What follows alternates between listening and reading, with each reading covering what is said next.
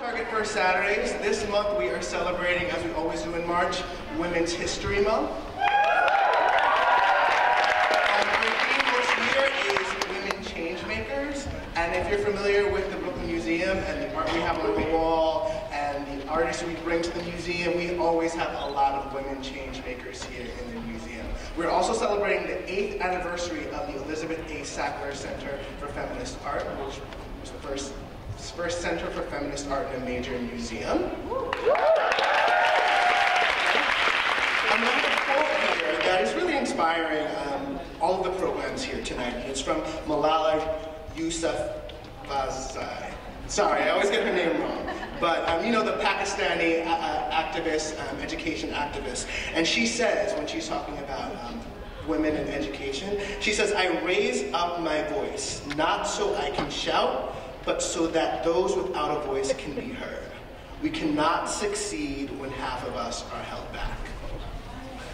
So the two dynamic, powerful women we have on the stage today are Tavi Gevinson and Anna Holmes. I'm just going to do a brief introduction of each one of them and then let them get on the stage. So Tavi is a writer, editor, actress, and singer. She came to public attention at the age of 12 because of her fashion blog, Style Rookie. By 15, she had shifted her focus to pop culture and feminist discussion. She's the founder and editor-in-chief of the online Rookie magazine, aimed primarily at teenage girls. In both 2011 and 2012, she appeared on the Forbes 30 Under 30 in Media list. In 2014, she was named one of the 25 most influential teens of 2014 by Time magazine. In 2012, she appeared in a public service announcement for women's rights and organized a Get Well Soon card drive for Malala after she was shot.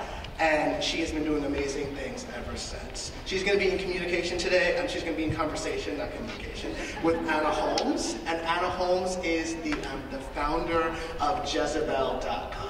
Do we have any Jezebel fans here? She has written and edited for numerous publications, including the New York Times, the Washington Post, Newsweek, InStyle, and New Yorker magazine. She's the founder of Jezebel.com, and in 2012, she was the recipient of the Mirror Award for Best Commentary. In 2013, her Twitter account was named one of the top 140 Twitter feeds by Time magazine. And she says, at which point she became incredibly self-conscious and stopped tweeting as much. She is the editor of 2 books, including the Book of Jezebel, which is here on the three-slide slideshow. And she works as a columnist for the New York Times Book Review and as an editor of Digital Voices at Fusion. Please welcome Tavi Gevinson and Anna Holmes. And last thing, there's going to be a book signing in the bookshop. Tavi has her book. She signed all of the copies. She's going to be personalizing them, and you'll have opportunity to take a photo, do whatever you want. But that will be on the first floor immediately after the conversation. So can we give them one more round of applause?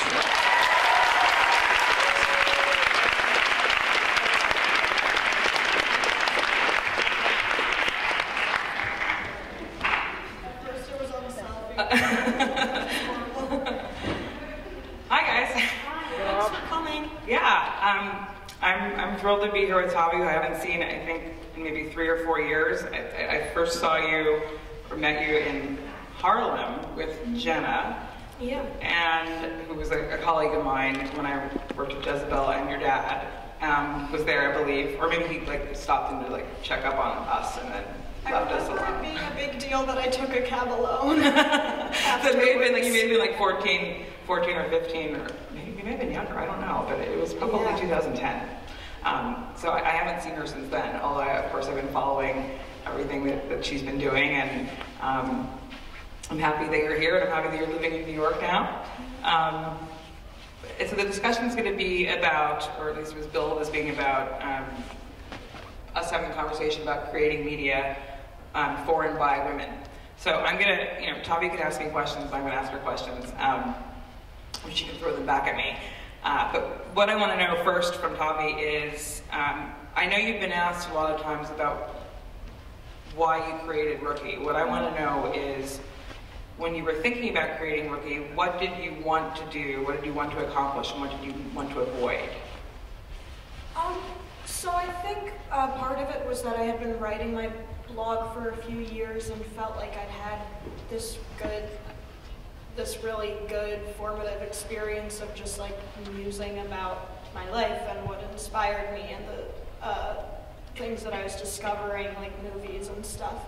And then I felt like I had met other, like in the fashion blogging community, I felt like I had met other girls who were into fashion but also interested in feminism and were also starting to kind of write about it. And I felt like there needed to be a kind of home base for all these like really talented other young people that I saw on the internet. And I also felt like I was starting to enter high school around that time. And like when I think back on like, I don't know how well versed you might be in like what I wore when I was 12. But like I see some pictures of like me at Fashion Week when I was 12 and I'm wearing like the craziest shit. And I'm just like, the only way that worked was because I was prepubescent. So I had not yet been hit by just like the teen insecurity. And so then I like kind of stopped being interested in fashion and also was hit with teen insecurity, but also saw all these really cool writers and artists online who were going through the same things, and it seemed like natural then to kind of want to collaborate with them and yeah, just create something that wasn't condescending, wasn't trying to sell its audience something all the time. It's, you know, when I think about Jezebel, I mean, we tried to cover a lot of different topics, but there were some topics I didn't feel like I knew how to cover, which meant that we just didn't do it. One of which was makeup. I'm wearing makeup, I have no problem with makeup, but one of the ad sales guys had made a comment about him wanting us to do more makeup posts about makeup because it might attract advertisers. And my first reaction was, I don't care about advertisers. But the second reaction was, I don't know how to talk about makeup in a smart way, other than that's a nice color of lipstick. You know? Right. And so I just avoided it altogether. And so I'm wondering, for you, are there certain topics that you, with Rookie, don't feel that you are equipped to cover because you don't feel that you would do it in the right way, or you don't know how to do it in the right way? I think that, I mean, with something like that, I wouldn't know how to write about makeup. And I also one thing I was conscious of was like, I don't want to, feel like I'm trying to sell people something based on their insecurities. Yeah. Which is what a lot of media for women is kind of based on. And I also had these ideas about fashion and beauty, which was I'd been wearing this crazy shit, and I was like, it's fun and it's a way to express yourself, and for me it was, I mean, this word is kind of overused, but it was empowering, and it was a way of expressing my identity, and to me that felt feminist. But I mean, I remember though that when I started Rookie, I felt like there were a lot of websites for women, just not ones that I saw and really connected with for teenagers. But when Jezebel started, there wasn't even that landscape. It was kind of the first. What do you feel like has been the biggest change from then to now? Well, there were definitely sites that I think that, I mean, basically what I should say is just go back to my teen years. I was a teenager, I guess in the late 80s, which dates me, and I read Sassy, and so that was the creme de la creme. If I could inspire that feeling in other people, I would have won at life, at least temporarily. I'm not sure that Jezebel did that, but that's what I was trying to go for. Although for an older audience, not a teen audience. But there were certain, we were taking a page from different types of media that were out there at the time. In 2007, what I noticed, I'm not saying this was objectively the truth, but what I noticed in online media were that young women my age, younger and younger, were being marketed to, like there were websites for them, but it was either like very broad stuff like iVillage, like I don't even know what that was supposed to be about. It was like a collection of things about women, like in parenting and stuff. And then there were sites that tried to sell you things, like fashion or beauty, or just like lifestyle sites like Daily Candy, which were essentially trying to push products on young women with disposable income. And then there were gossip sites, and this was the rise of the kind of obsession with celebrity culture, and so it made sense that there were lots of websites that had pictures of celebrities, mostly paparazzi photos. But the ways that women were presented on those were, in my opinion, really destructive. They were usually being pulled, picked apart by the male bloggers for the ways they looked. Is she fat? Is she pregnant? She looks so sad. It's like stuff that had to do with their appearance and their romantic status, and nothing to do with their talent as an actress or something else. So I figured, well, young women are obviously spending a lot of time on these gossip celebrity websites. And yeah, even I'm kind of fascinated looking at paparazzi pictures of people. But so we're going to put that stuff on this site, but we're not going to tear the women apart for, a wrinkle in her dress that might be a pregnancy, or the fact that she doesn't have makeup on, or yada, yada, yada. So I was trying to kind of I was trying to make a site that would appeal to young women that wouldn't be so insulting to them. Because, I was lucky enough to grow up when there was no internet. And so I was not being bombarded with images. Well, I was being bombarded with images that were unrealistic, but they were pretty contained. They were in Cosmo, or Glamour, or Vogue, but they weren't all over the internet. They weren't in my Facebook feed, because there was no Facebook. I mean, it just felt, I felt really sorry, and that sounds patronizing, and I don't mean it to be that way, but I felt pained at what it must be like to be a teenage girl, being inundated with the sort of stuff that I was seeing, and as a then 34-year-old, found problematic myself. So I hope that answers your question. Yeah, absolutely. Well, I think also Sassy for me was like, I was 13 or 14 and found out about Sassy magazine from the late 80s and early 90s.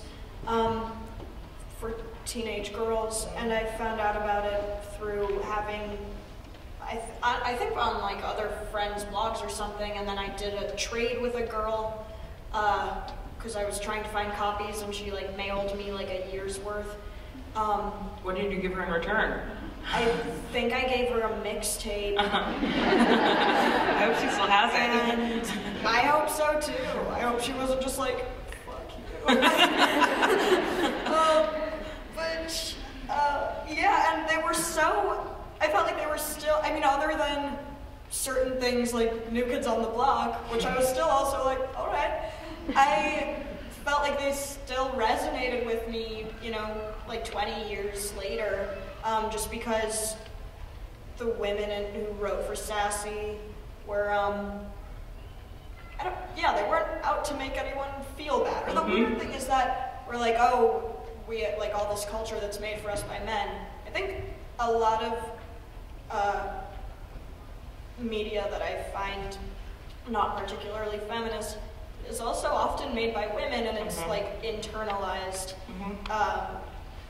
internalized misogyny. Like you're like,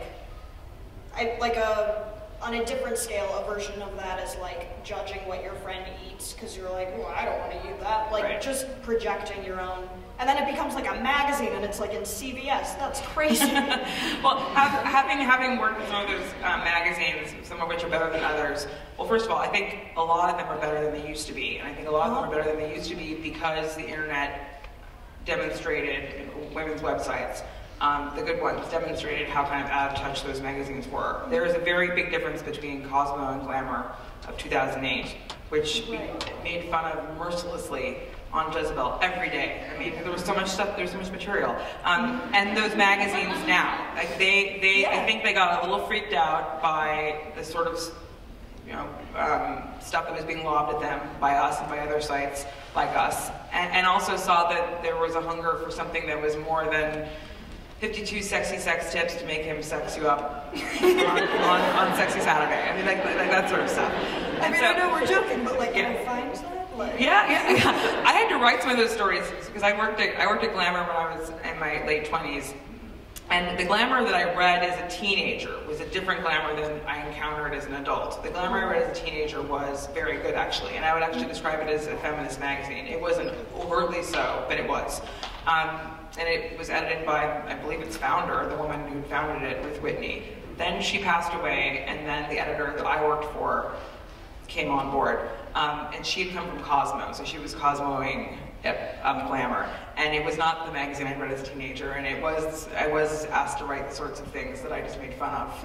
I think the worst story was, well, in terms of being incoherent, like, I think it was, what's your secret sexual personality?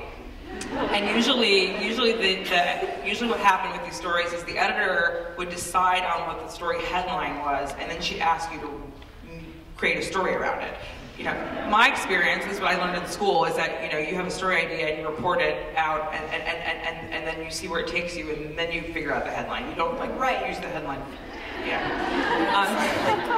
Yeah, and so yeah, she'd think of things that obviously would look maybe good on the CBS newsstand, but didn't necessarily have any basis in reality. So, like, what's your secret sexual personality? I mean, I don't know. I don't know how I executed that, but that sort of stuff was upsetting to me as a young woman and as a writer, and also having created that sort of material, I knew how much women's magazines were just bullshit. Because I was creating some of it. Right. It's like the Wizard of Oz. Like, you saw what was, But I will say that a lot of the women that I worked with, and most of the people on staff of those magazines and editorial were then and still are women, were very smart. I mean, so I actually wouldn't say so much it was internalized misogyny, at least in my era, so much as it was the mandate of the publisher or the company that owned them to make money, and they made money by selling advertising, and the advertisers would get freaked out by anything that was remotely political or controversial. So that, you know, all these really, I think, talented, you know, capable women, writers and editors, were finding themselves creating crap and not really wanting to. And also that they were being funneled into these women's magazines because they were profitable and they weren't going to close down, and the kind of higher brow magazines that existed in New York tended to be staffed by white men, just to put it very, very bluntly, and that there wasn't a lot of room for women. So I'll kind of fight for the women that I worked with, not always the editors-in-chief, who didn't really take chances, but we were all very frustrated. But actually, that was one of my questions for you, and I think in the green room we talked about it, about, well, not so much internalized misogyny, but I was going to ask you what destructive messages about females you've internalized in your life, whether in your younger years or now. For years I've been trying to figure out my secret sexual personality, and it's just really messed me up. I mean, that honestly makes me imagine a page where they just have, like, all the characters from, like, Adventure Time, and they're like, pick one! Like, well, I think I'm trying to think of what I consumed when I was, like, really young. Yeah. And on one hand, I read I have two older sisters, and I read their magazines, so like early 2000s, 17 and Cosmo Girl and YM.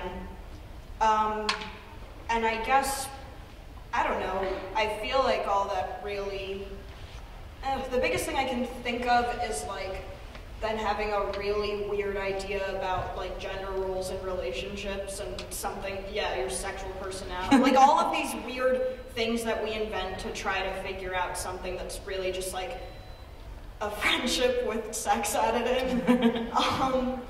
And I think, but I felt like it was countered by a lot of, like, I really liked reading when I was younger, and I felt like which we kind of talked about this too, like I had really good kind of role models, even in just like the picture books or like chapter books that I was reading in elementary school. Just a good, sassy, like Pippi Longstocking, or the girl with the purple purse, or whatever.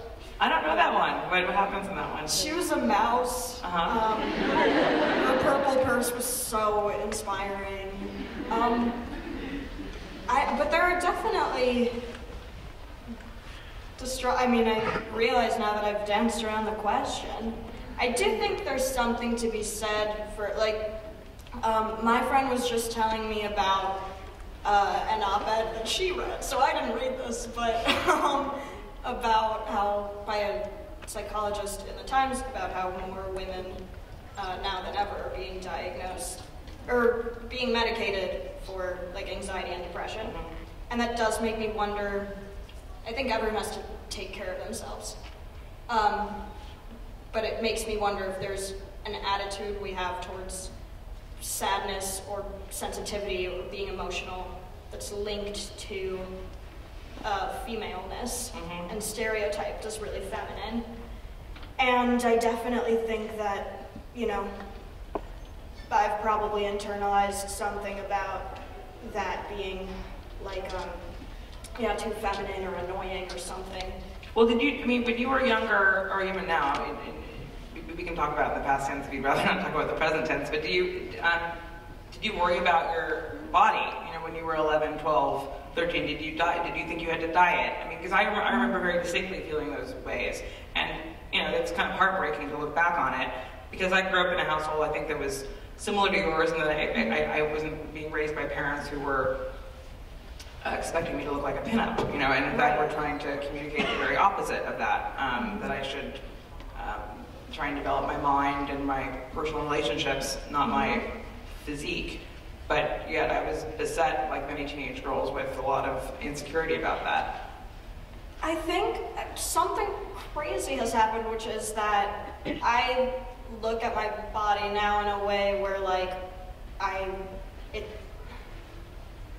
the way that I do it, I'm like, this never happened before. I never had this thought before. I made it through all of high school, and I think it's without, like, looking in the mirror in a certain way.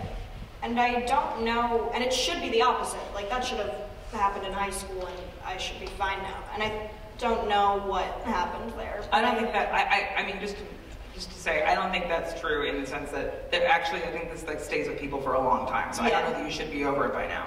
And I have a lot of friends who are my age who actually it got worse the older they got. Because Well, I think part of it is also, like, in high school, I'd go to school and be like, I don't care about, like, I just had my friends, like, that was all I needed.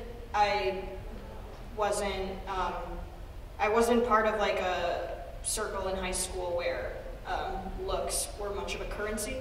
And now I guess I'm like, I live in New York. I'm a young woman. And maybe that comes with that. And it's, like, not something I even think I truly care about or, used to give time to. And suddenly I'm like, oh, I guess I have to care. Like, it's, I listened to an interview with Christopher Noxon, who is a novelist, and he's the husband of Genji Cohen, who created Orange is the New Black and Weeds. And he wrote a novel called Plus One about about a man who's the husband of a much more successful woman. And he said that he was like, I've never been anything but really happy for her. But when the man is the successful one, people congratulate the wife. And when the wife is successful, people go up to the husband and go, how you doing? Are you okay? Yeah. And he was like, when enough people ask, are you okay? You're like, oh, should I be worried? So I think maybe even part of it is just like these being the things that I think about all the time with Rookie, and then I don't know. Well, do you think maybe that you're Sorry, this became therapy. I'm just curious because now now you're also acting, and like that is an industry that historically has been one of the worst in terms of the pressures it's put on women, right? So but I think because I like feel like my home is a community that's like looking at that stuff and talking about why it can be problematic. Like, I feel pretty safe in terms of, it's not that. I don't know. Yeah. Maybe it's just, like, what you grow up, no one's safe from it. No. I think you go through phases too. I mean, I've had better years where I don't care about that stuff, and then years where I feel paralyzed by it. So but I'm not trying to be depress you by saying it doesn't go away. I do think getting older, and I can only speak as a female, it does get better. Mm-hmm. Absolutely, I hated my 20s. But I think it does get better in terms of your understanding of yourself and how you see yourself in the world, but I don't know that kind of certain little twinges of self-loathing go away completely, or comparing yourself to other people or standards of beauty in society. That said, I do think it's a lot better now than it was, because you have more examples in the media of different types of beauty, different body types, different skin colors. I mean, just stuff that I didn't see when I was growing up at all. It was all pretty much supermodels that were size 6 and were fantastically gorgeous, and that's what was really celebrated. So I think we're in a good period in terms of, I think, what representations of different types of beauty in women, but it's still very difficult, and I don't wish I was a teenager again. Yeah, well, but I do think in some ways it's also better because you can curate what you see more now, and there's also like such an amazing community supporting. Like when I say I don't think it's because I go on auditions for acting stuff now. I think it's because it's like I'm used to like a Tumblr dashboard full of people being like, love yourself, and that's a good thing to internalize. And I think, I mean, in a way, I feel like a few years ago, people were talking about, websites being new authorities the way magazines are. And now I also think that there's just such a, the democracy of Tumblr, you curate what you want to see, and a thought goes, a brief post goes around a lot because a lot of people like it, and not because they know necessarily who posted it, or if that person is a writer, or journalist, or authority figure, or public figure. And I think that's I think the role of a teen magazine, I don't even think 17 or Sassy or Rookie, I don't think any of those things could be what, in a way, could be what Sassy was to you, just because I think there's a good thing happening, which is that teenagers, young people, listen to each other more now. Yeah, and they can communicate with each other. I mean, I had a phone, I could call my friends, and that was about it. Right. And then the magazine came in the mail. But yeah, you can really. It seems like you can find more of a community now because of the internet. Have you ever met the women who worked with Sassy? You met Jane, right? Yeah. I think I have, in brief ways, met some of the other editors. Was it weird for you to read that magazine since it was set in a different era? I mean, one thing that appealed about it to me was that they talked about New York a lot, and that's kind of annoying in a way now, because when I was running Jezebel, I didn't want to talk about New York a lot. I didn't want to make it seem like New York was the center of the universe, because it isn't. But part of what drew me to New York was Sassy magazine, and the fact I wanted to work in magazines in general. I actually saw one of the editors in the Newark airport when I was returning to college in New York after Christmas break. This was 1992, and I almost fell over. She was a rock star to me. I didn't say anything to her, but I'm curious to know what your experience reading Sassy was, seeing that it's from an even earlier era, and if there were things that you took from Sassy that you tried to bring to Rookie. Whether it was that sense of personal connection, using writers using their names, or talking about themselves in the first person. Yeah, I mean, one of the first kind of seeds I planted in trying to get to gauge the interest, or how realistic the idea of starting Rookie was, the interest of other people, was I gave a talk at an ideas conference in Toronto about Sassy, and just how each of those things would look today. And that basically did, I mean, I haven't watched this talk or looked at it since I gave it, like 4 or 5 years ago or something, but I think a lot of it was like, I liked how they didn't, like celebrities weren't like idolized. They were appreciated for their work, or could be, well, that's one thing that's interesting and that I didn't want to do, was that Sassy in a lot of ways started being sassy about like celebs in a way that I think was at that time really new, because other teen magazines were just like, she's amazing, about like someone who maybe sucked. But whatever. No, I hear you. We can talk about like Shannon Doherty, like I don't think that's my point, but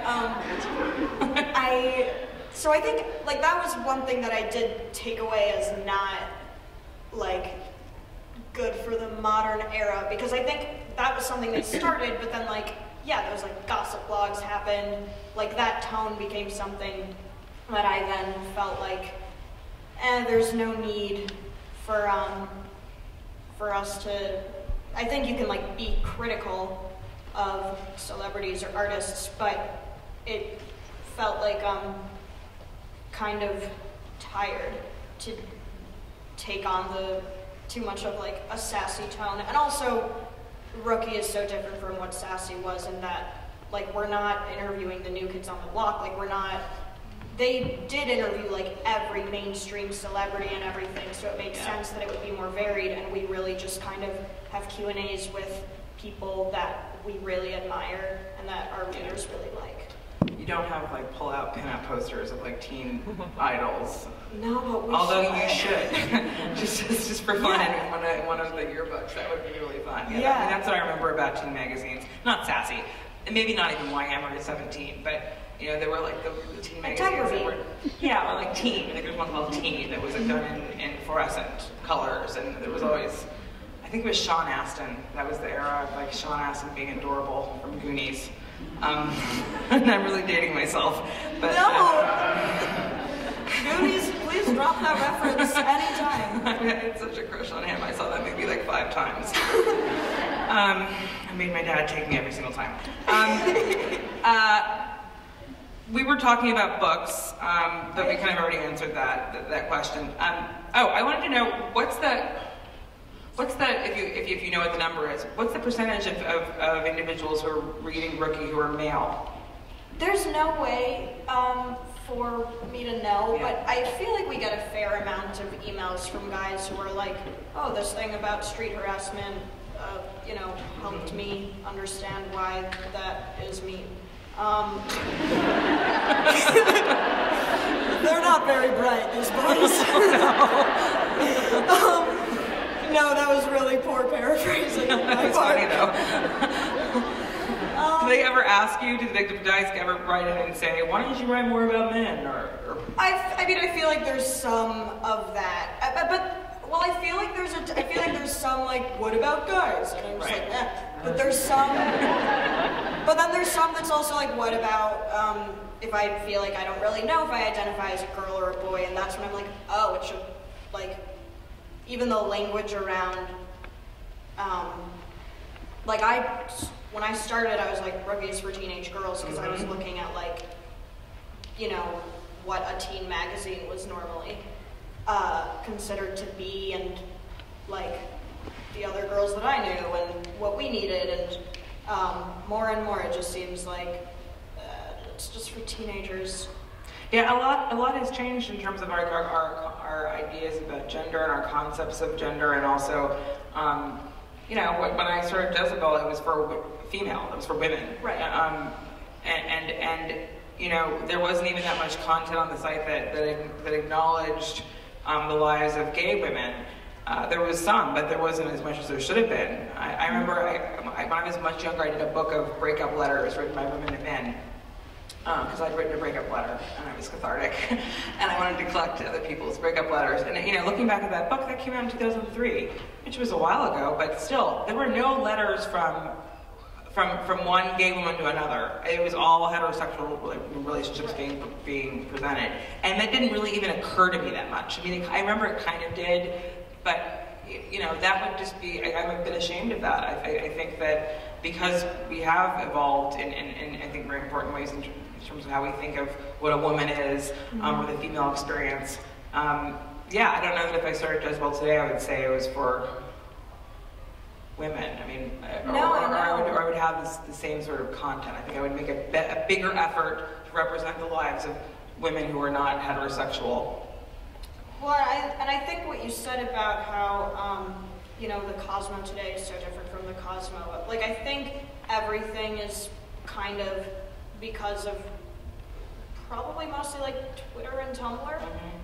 Everything is so, like, there's not really a line between like mainstream and underground. Like, a lot of people are getting the same information. So I think more and more, like, you get called out, or someone says that they don't feel represented, and it's no longer like something that stays contained in a space. It's like the people who work at these larger, like, Condé Nast publications do hear that. It's all mixed in, and it's great, and like I think that's a really good direction to go in. And I also think, like, I mean, I would say the same in terms of representation issues at Rookie, and I feel like the answer is always just like, let's get more people in here. Like, I mean, when you were like, are there subjects you feel not equipped to talk about? It's like, yeah, I have a very narrow experience and a very privileged experience. And so then you have to, I feel like there are a lot of people on the internet, like, everyone wants to be good and nice and figure out how they can be helpful to issues in the world. And I have just found that, like, it's not really, they're not really mine to talk about, but the good thing about having this platform with a lot of writers is, like, then you spotlight the person who should be talking about it and who can speak to it in a much more real and useful way. So, I mean, that's just like a really basic blanket thing about, I don't know, empathy and not just wanting to, like, hog the stage and stuff like that. But I think, yeah, no, that's it, right? Well, did you ever feel like it was important to call Jezebel a feminist website? I purposely didn't call it that because the owner of the company wouldn't have liked that. So I decided to be more, I was trying to be somewhat subversive about it. So we would use the word feminist all the time. And use the word feminism and talk about it all the time. It would be in headlines. In fact, I had a special glee of putting the F word in a headline, just to, like, drive it home repeatedly. I had grown up in an era when the word feminist was a bad word. I didn't consider it to be that way. I didn't grow up, I never had any problem calling myself a feminist. But I was the minority, at least in terms of my peer group of females, of girls, and then, you know, even in college. So I felt that I was aware of the fact that it was a word that a lot of women, young and old, tiptoed around or thought meant something, you know, negative. And I felt the best way to counteract that, at least what we were doing, was to repeat it over and over and over again, to, like, rob it of its power, but also give it power in a way. But I never called the site a feminist site, and there was a reason for that. Was, again, I think the owner would have been like, that's not what I hired you to do, but also because there were sites out there that were explicitly feminist in a way that we were not. And I felt that to put ourselves in that category with them would have been insulting to them. Sites whose sole purpose, was to examine gender politics through a feminist lens.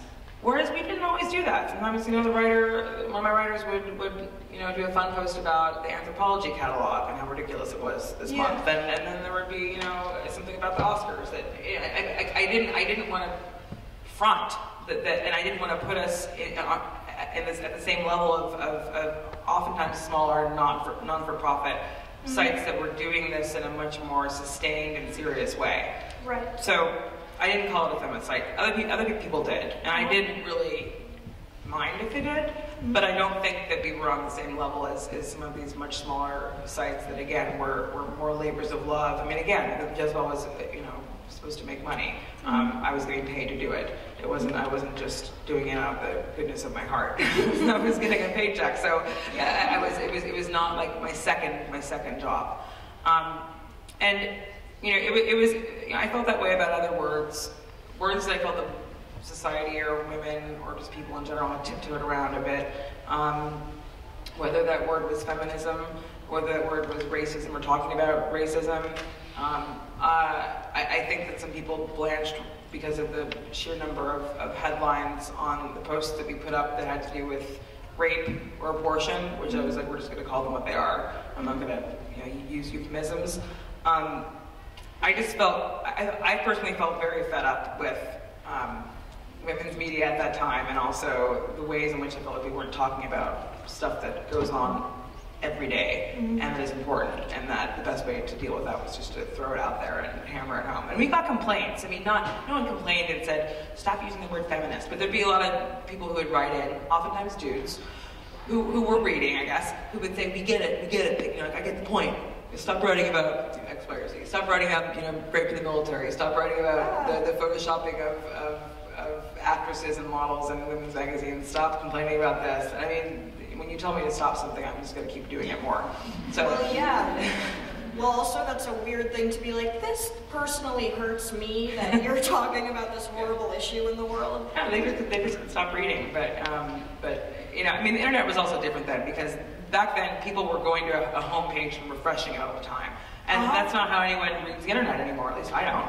Right. I look at it, I find stuff through Twitter or Facebook. So I was very aware of what messages the site was communicating to people who came there, because they would see, a homepage that had a number of posts with different headlines and photos, and everything had to be, in my mind, curated in a certain way to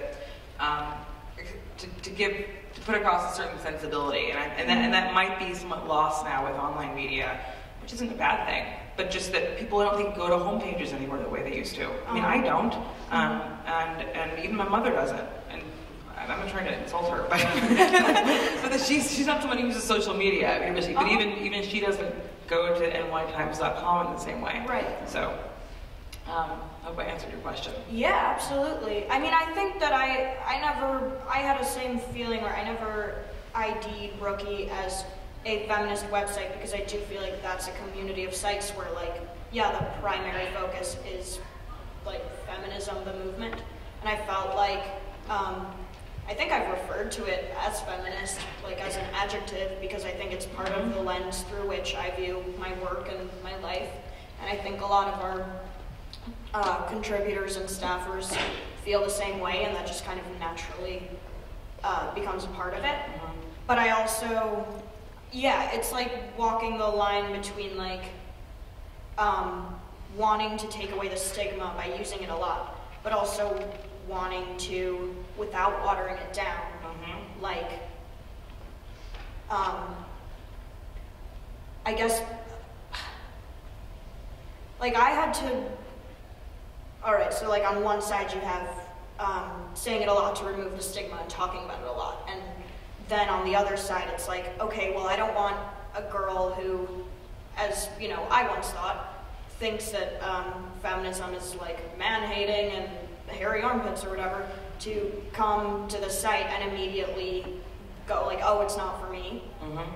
So I think it was always kind of like figuring out a way to take away the stigma while also like slowly brainwashing girls into good self-esteem via being feminist, like, but even like when I started Rookie, which was only like 3.5 years ago, it was totally different from now, where I don't think there's, like, I don't know what this says about like culture and the way we let ourselves be influenced, even the fact that like Beyonce and Taylor Swift will call themselves feminists, I think, like, makes a huge difference. Someone asked me the other day on a panel I was on, or asked the panelists, then first directed it at me, about whether feminism was trendy. And I mean, I've been hearing this for 1.5 years, 2 years, and I don't hate the question, but it does. I think that part of repeating that word over and over and over again is that then it may lose some meaning. It may reduce the stigma, but then it may lose some meaning for some people, or it certainly does for me, because I'm not saying I wouldn't call myself a feminist, I would. But I do see invocations of feminism or proclamations that seem a little watered down. I think I once told someone I was like skim milk feminism. And yeah, this is getting into like very dangerous, not dangerous territory, but complicated territory, because I don't know that there's a checklist that you have to fill out, and either you are a feminist or you're not. But the idea that it's trendy, I don't want to think of it as something that is a dress that's in season. Or that's something that's being put on as an accessory, and then only to be discarded, which is what basically kind of what this woman was asking me, like, is it an accessory of sorts? And if you'd asked me 6 years ago, 7 years ago, if I'd ever get that question, I would have laughed in your face, because no one was no one in the broader media, that is, in popular culture, was talking about this stuff. On the other hand, it does make me a little uncomfortable. Like when I saw that big feminist sign behind Beyonce, did it say feminism or feminist? Feminist. I was shocked, but part of me also was uncomfortable because it was a big spectacle and it was a big award show, and I'm not accustomed to seeing that sort of thing. So I might just be like an old fuddy-duddy in a way. And I'm not accusing Beyonce of watering down feminism, but it does make me a little nervous sometimes how much it gets bandied about, because I'm not sure that I'm not sure that people are articulating a vision of feminism beyond girl power in some cases, and that's what concerns me. I think, like when I get asked if I think it's trendy, like my immediate answer is like, no, it's not. Like at this year's VMAs, Beyonce's gonna stand in front of a screen that says misogyny, which will just be funny. Right. But I think the danger is that like the natural cycle of things is that there's then a backlash, and that's when you do get dudes going like, stop talking about rape in the military so much. But it's not just like an email, it's like, I don't know, a piece on the Daily Beast or something. I don't know why I threw Daily, I was just naming a website. You just No. Just kidding. Websites have lots of writers. I know. I'm just saying it's on a platform that, well, there was just like a New York Magazine thing where this guy was like, but where a white man was like... Was it Jonathan Chait? Yeah, the thing that was like, we have to stop being so PC and... Yeah, that was Jonathan Chait.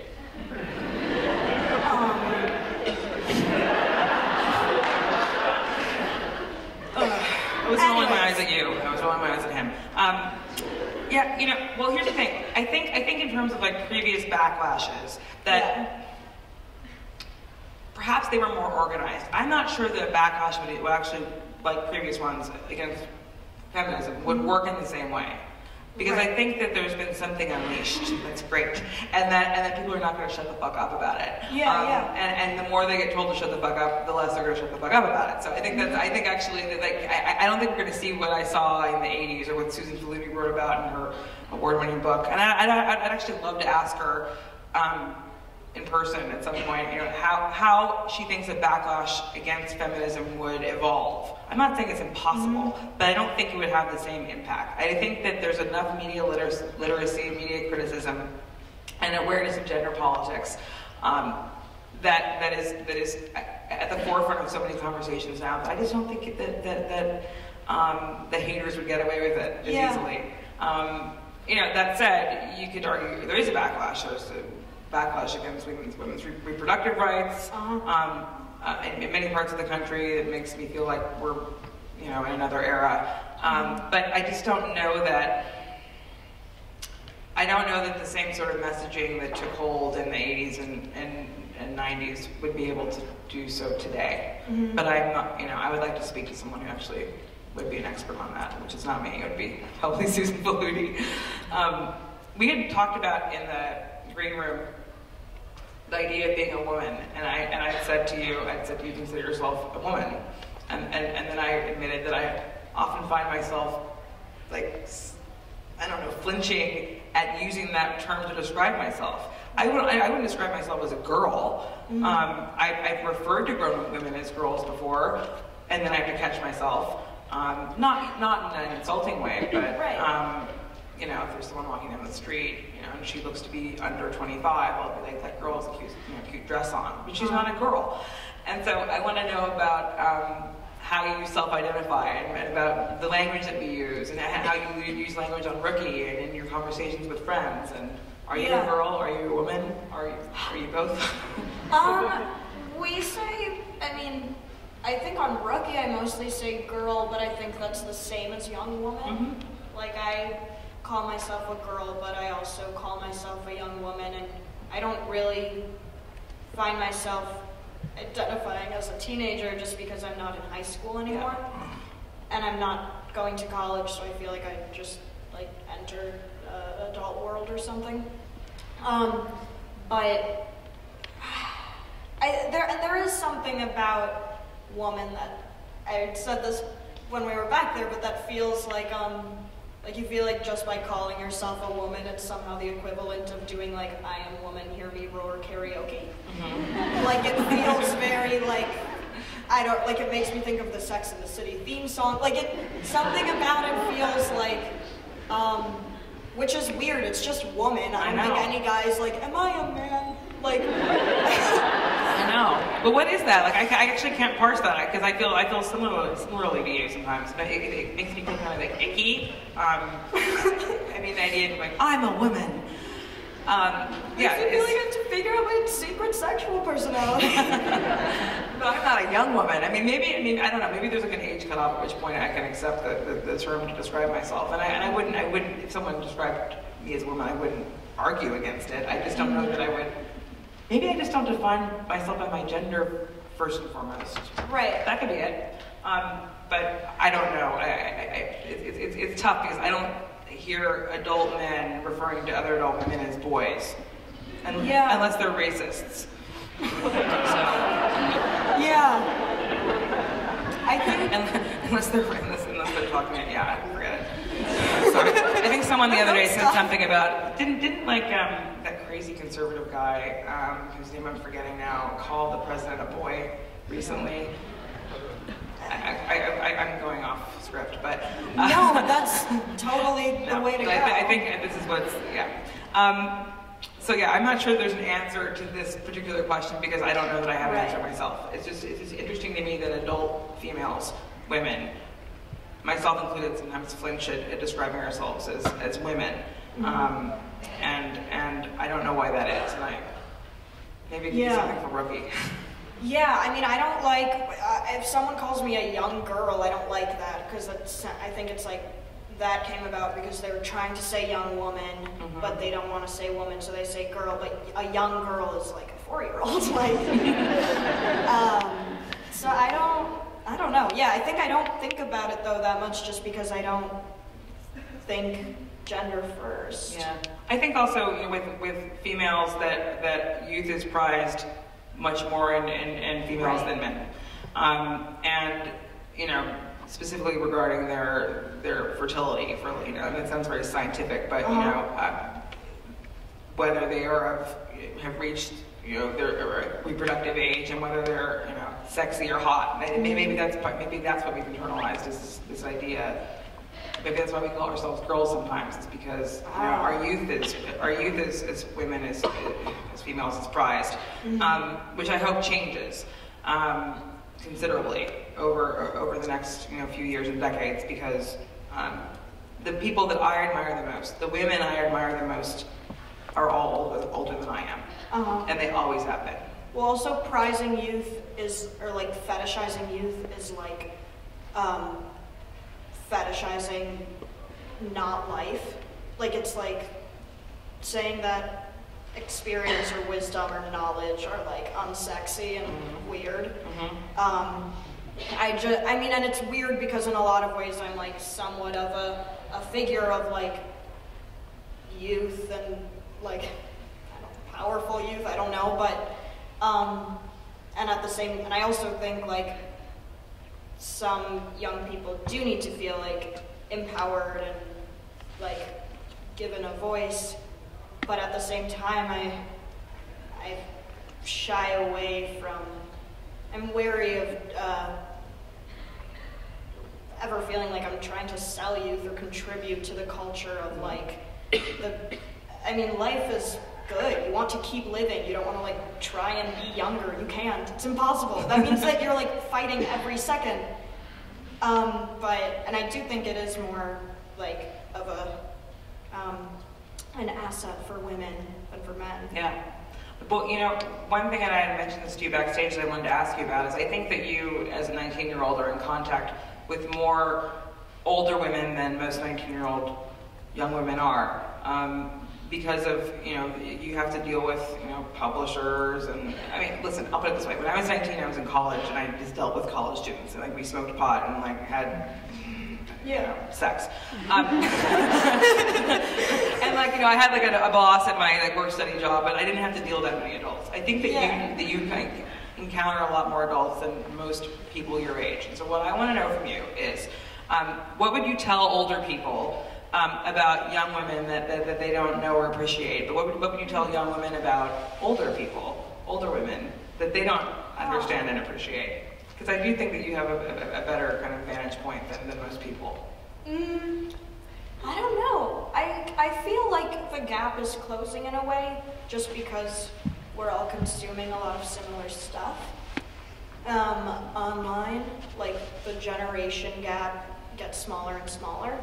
But I think that one thing that frustrates me is when older people talk about social media or just computers being harmful without also talking about all the ways in which they empower young people to have a voice in the way that you didn't when you were a teenager and it was just magazines. And I guess I think, I don't know. I think the biggest thing is realizing, if I'm going to my young friends and being like, let me tell you something about old people. I think the biggest thing is just that it doesn't feel that different. Because also I know a lot of, I've been approached by women who read Rookie who are women, who are in their 20s or 30s. And for them, it's not this helps me relive the glory days of high school, because that's not even what Rookie is about, as you probably know if you read it. But they're that's something I still deal with. Yeah. And even what we were talking about with body image, those things don't really go away. So I think when we, you watch certain TV shows or movies, and it's that are about teenagers and made for a teenage audience, and it's they were okay, we gotta give them cell phones and robots and whatever. But Freaks and Geeks is a show that was short-lived but really good, and that a lot of young people at my high school were watching on Netflix because they just pulled from their own experiences.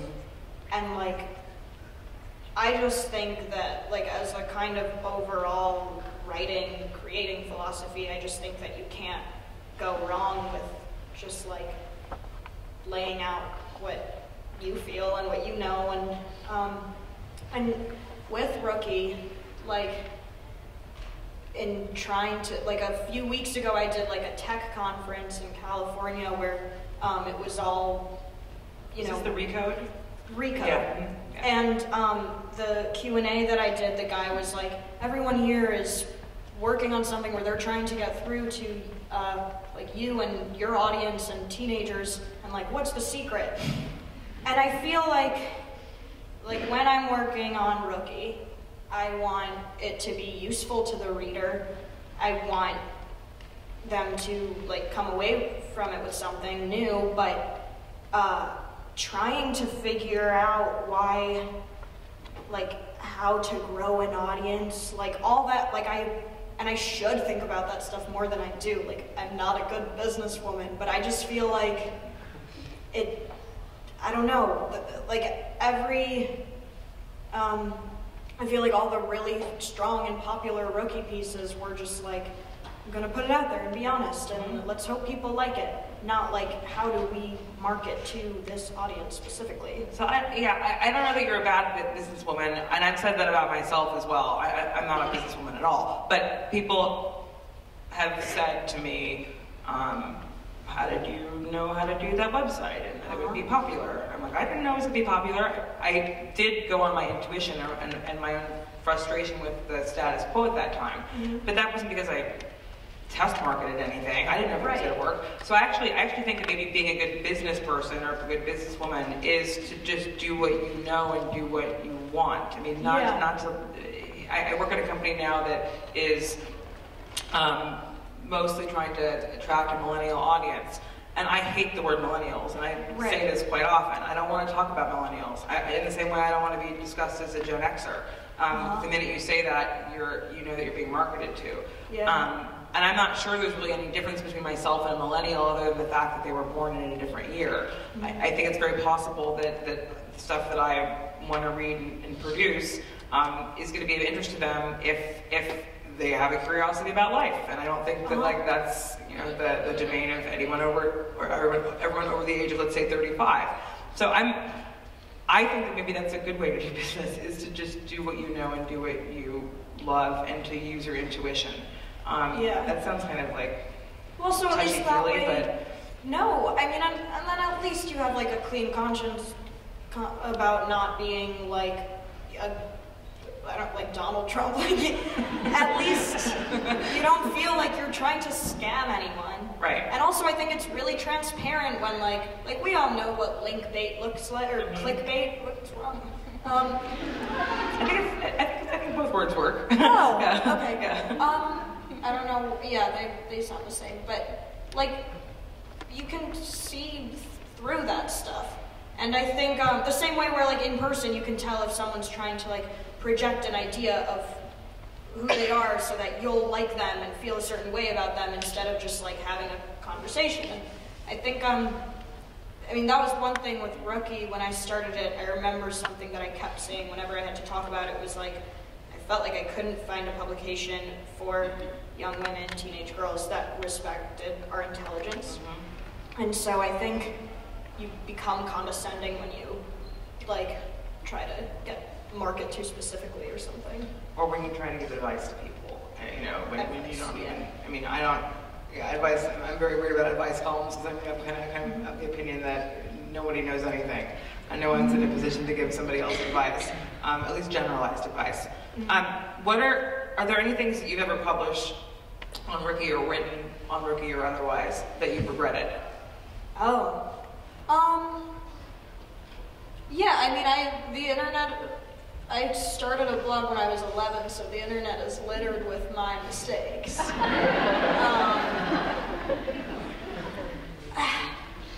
I mean, nothing comes to mind specifically other than just like general ignorance, like poor use of language, like a not inclusive use of language. But things don't stick out as like, no, I mean, things do stick out. I don't know why I'm blanking. I'm not trying to get out of this, I swear. Well, I think if you asked me the same question, I would say yes, of course. But then if you asked me to give a specific example, it would be hard for me to kind of categorize them in terms of like what's the worst thing I ever wrote or published. Right. I think there more generally or broadly there are things that I wish that I had done differently, like what I talked about earlier. Yeah. Not being so focused on the lives of heterosexual women, for example, both in a book or on a website or both. And actually, I'm sure if I went back and took a grand tour through everything I've written, I would find lots of things that I wasn't happy about, but I don't do that. Maybe I should. No, I know. Well, I mean, I think it's helpful to get called out, and that way you don't go mining through stuff you wrote years ago. I mean, I think also outside of just like, you know, like ethics, I also just don't go back because it's just too weird. It's just, I mean, reading an old diary is weird. Seeing old pictures of yourself is weird. It's just like a mind-blowingly bizarre thing. And I also think then you become really critical of yourself creatively, and then I think it's hard to move forward. And yeah, it's not good. I did though today. I mean, it's weird that you would ask me that now, or that we'd be talking about this now, because today I did actually look at a blog post from when I was way younger, where I said something like, I wish I was a cat, because then I would have 9 lives and I could do all the things I want to do. And that's not too bad. No, it wasn't, but I was still just like, oh, idiot cats, why? Like, hey, I love cats. I mean, at least you didn't write a story like I did that I found at my mom's house, you know, when I was about 7 years old, that wrote about a girl who loved dolphins, which was like so cliche. I just feel like every girl loves dolphins. Every girl wants to be a marine biologist. I was just fitting the stereotype right there. I was ashamed when I read it, but. No, but that's the thing though, is that I'm like, that's amazing. Like, you're never as bad to anyone else as you are to you. That's true. This is true. We have to, I just got to wrap it up, so we're going to have questions. Yeah, so we have time, so we thought we'd let you guys just talk for more time than we planned. So we have time for maybe 2 questions. So anybody really wants to have a question? You have to get up and come to the microphone. One question here, one question there. The first ones to make it up are the ones that are going to get the question. So there's also a signing in the gift shop after, by the way. So people can ask questions there? Okay. We could chat. We will take, if they're short, we'll take 3 questions. So 1, 2, and actually one thing I want to say is please ask a question. Don't just, just ask a question. So let's start with you on the right. Hi. Is this on? Yeah. So I'm fresh off leaving a job where I was working at a young women's television network, and I'm very curious to hear from both of you about what you see for, you know, obviously the future of feminist media, but specifically for television, because I feel like there's a lot of moving and shaking happening, and, you know, Fusion is one example, and I'm just curious what you guys think about that.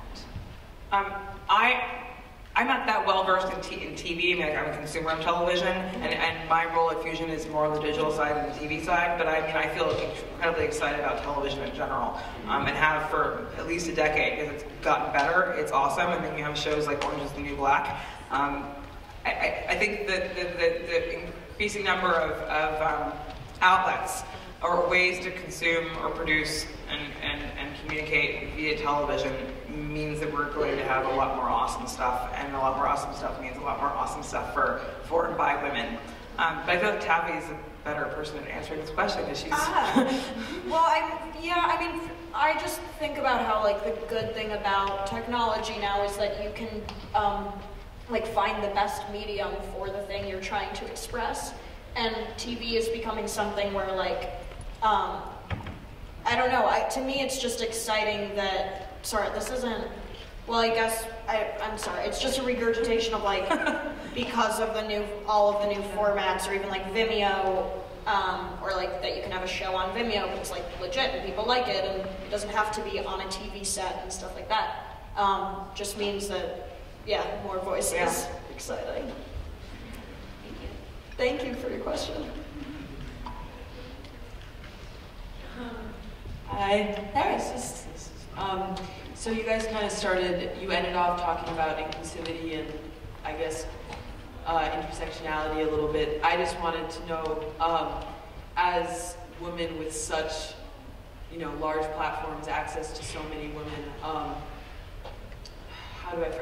when did you guys realize the importance of intersectionality?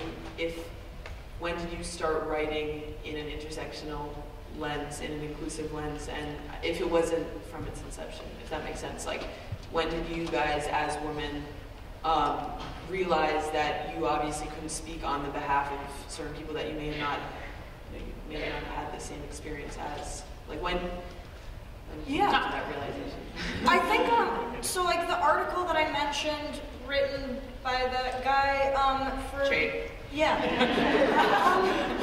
I mean, the thing with that was that it treated, my issue was that it treated, like, intersectionality or empathy, or what he called, like, PC language, as just, like people get mad at you because they think you're being wrong, and it's like, no, when a girl says, like, hey, I don't feel represented by these photos, it's like, like no one's trying to, so I don't think there was like a moment. I think it was just like that, I don't know, it came from a place of like people want to be seen and heard.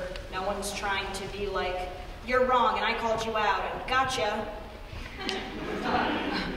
To answer the question, I think that I've always, okay, I'll put it this way. The phrase intersectionality is not something that I had heard of until like 8 years ago. But did I try and live that in my life and in the work that I did? Yes. Not always though. I mean, when I worked for Glamour, it was mostly, it was a magazine geared towards Caucasian women.